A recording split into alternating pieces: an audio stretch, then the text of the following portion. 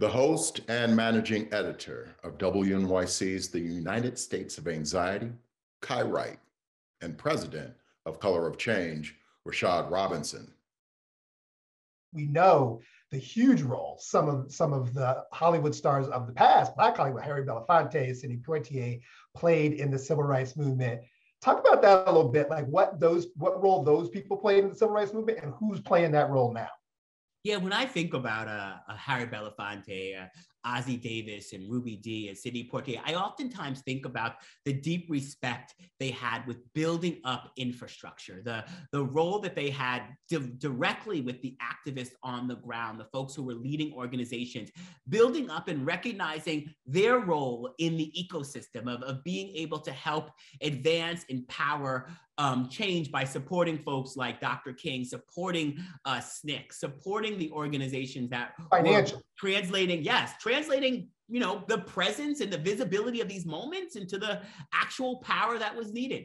And, there are so many, I think, current activists. When we talk about the Change Hollywood effort, that effort would not have gotten off the ground without a deep collaboration with Michael B. Jordan and Outlier Productions, who was our partner as we launched it. I think about so much of the work we've done in Hollywood being in deep partnership with folks like Ava DuVernay. I think about some of the early work in writers' rooms being sort of brought in by folks like Mara Braca Keel. I think about sort of the ongoing way that activists like Kerry Washington, activist actors like Kerry Washington and Tracy Ellis Ross and Kendrick Sampson and so many others have been able to not just support us at Color of Change, but so many of the other leading movement organizations and being able to help us reach more people using their narrative infrastructure to help elevate our demands and bring more people in. I think about the work we've done, with folks like Common and others, and all of that I think is incredibly important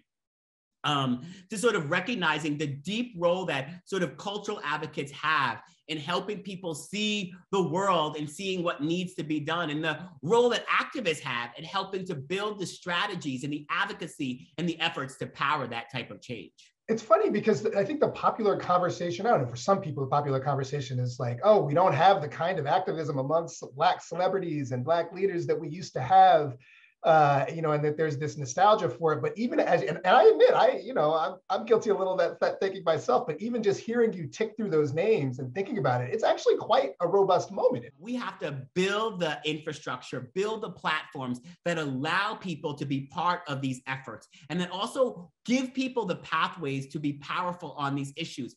And part of what we've tried to do with Change Hollywood is not just say that the industry has to change, but to actually put forward sort of 5 clear demands, and under those actually hold the industry accountable. And so what we've done is we've pushed studios, and we've pushed agencies, and we've pushed those inside of Hollywood to actually commit to these roadmaps, to this roadmap of change. And this roadmap actually gives folks who say Black Lives Matter a clear pathway to start actually moving towards making that a reality. Because far too often we get a lot of words. And what our goal at Color of Change is to constantly move people from words to action, to move people beyond statements into actually doing something that's real and clear, and then to put the mechanisms in place to evaluate it. Otherwise, it's all talk, and it doesn't actually get us anywhere. And, part of, I think, how the world will look 5, 10, 15, 20 years from now